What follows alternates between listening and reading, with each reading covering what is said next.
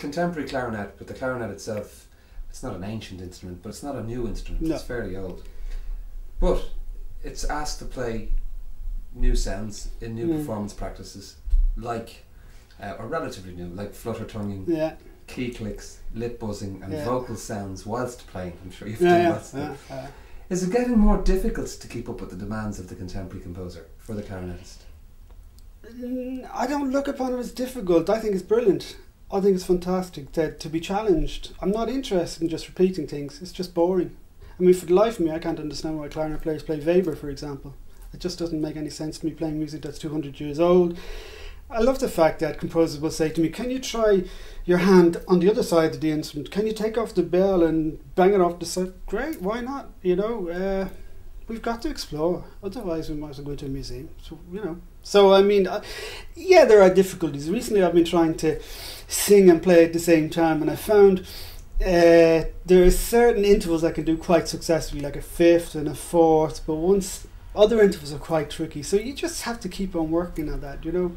But I see that as great. I really think and I think that's indicative of a new music player. They want to be challenged. They want to be creative in their approach to performance rather than just reheating.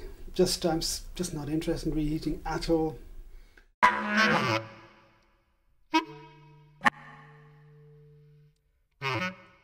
Well, when you approach a piece, shall we say, and you're finding your way into the process, perhaps that will help to inspire the composer and what you feel is coming off the score too.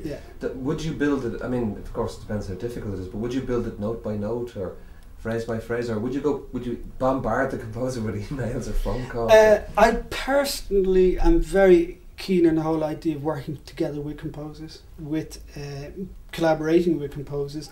I think a score is one monodimensional way of communicating, and if you meet somebody, there's a much more visceral connection. There's a much more, you get the personality of the individual when you meet them, when you hear them talk, and when you see them gesture.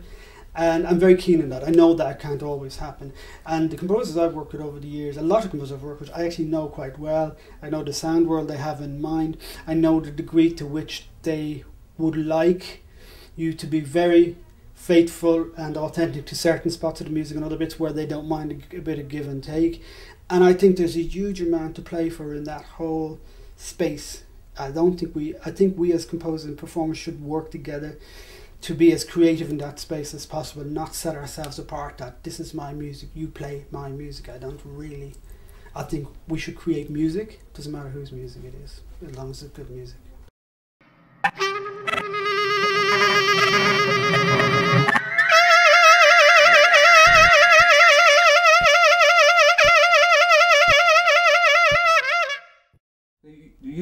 You do play quite a lot. You are animated Concord. Most of us have seen and heard Concord. And you also commission a lot of new music, thank God. But are there any set criteria for Paul Roe? For commissioned composers, I would go along with the thinking of the likes of Bang and Can Group in New York and the likes of, say, the Kronos Quartet, where they commission specific composers that they know they can relate to. They have an understanding with. It gets back to this whole idea of collaborating. The composers I want to commission are composers that I like as human beings, as people, because I think the level of communication is going to be better. Therefore, the type of music that you're going to create together is going to have a spontaneity and a freshness about it. So that would be a criteria for me. I also want to play music where I feel as I have something to say. I don't want to play a piece of music where I feel I have to absolutely break my neck spending 500 hours learning, and when I play it I go, gosh, there's none of me in that. That's just hard work. And so I want I think to play music where there's a level of flexibility and there's a level of ambiguity, where there's plenty of opportunity for the music to grow, the performances to grow, and they're not kind of nailed to you played 40 there when you should have played piano. And I think that's, for me, that's just the death of creativity for a performer.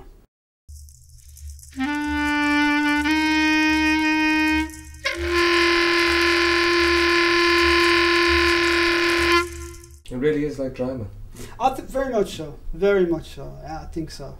A composer once said to me, he said, actually, what a performer wants is to get a really good script that he can do something with. I'm not sure that I 100% agree with it, but it's along that sort of lines. I think we have to move away from this 19th century kind of musicological ideal of this idealized performance. You know, don't think there is such a thing. I think, you know, otherwise you're just creating ready-made archives. It's got to be living. It's got to move on.